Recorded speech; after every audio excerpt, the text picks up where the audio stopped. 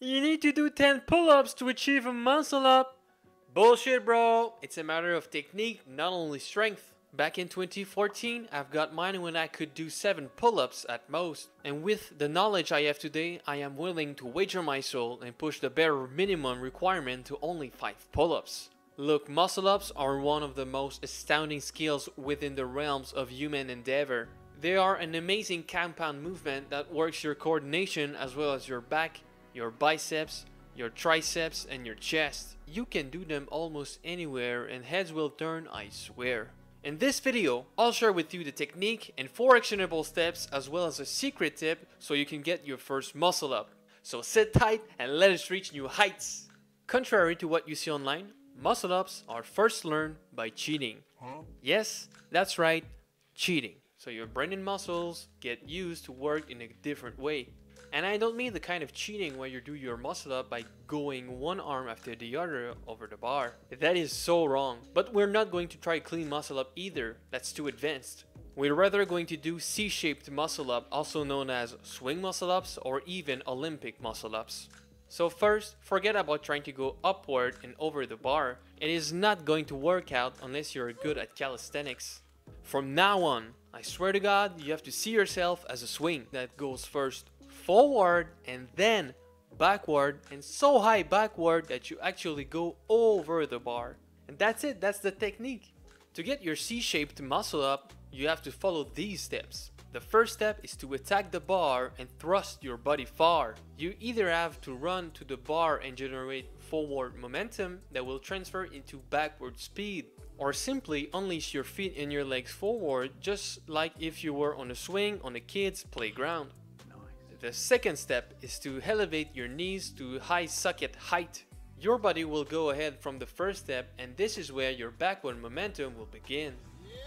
And now you need to amplify that momentum by literally trying to hit yourself with your knees into your eyes socket, which fits perfectly, by the way. The more vigorously you do this step, the faster you will go and the better it is for your muscle up. The third step is to only initiate your pull-up at the end of your backward swing. You absolutely have to wait until you've reached peak height from the first 2 steps before pulling yourself upward. Else, you are neglecting the importance of the first few steps. The fourth and final step is to roll yourself forward because you are already so high up. If you combine all of these steps, that fits perfectly together. The only thing you'll need to do is to get yourself closer to the bar by rowing yourself to it. From there, add the dip and you've got it, your first muscle up. And now for the secret tip that is damn effective. Once your pride is on the line, you're stronger. So therefore, the only thing you have to do to trigger this is to try it shirtless. Trust me, it fucking works. If you try these steps and still can't get it, you can take the time to build more explosive power with your pull-ups by doing scapular pull-ups and of course, more pull-ups. Once some gains are made, revisit the technique and the steps and you'll surely get it this time. Screw trying to do a clean muscle up. Your learning curve starts at the C-shaped muscle up. To get it, imagine yourself as a swing. Go forward first, then backward and try to hit yourself with your knees in your eye sockets. Then do a pull-up at peak height and roll yourself ahead. It is easy as that. Hey bros, I've got something for ya. If you ever want to know the strengths and the weaknesses of your physique, then click in the free physique review in the description box down below.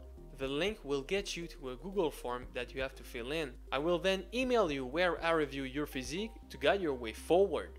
This was Nick Lap. Here we never peak because the best is yet to come. Peace out!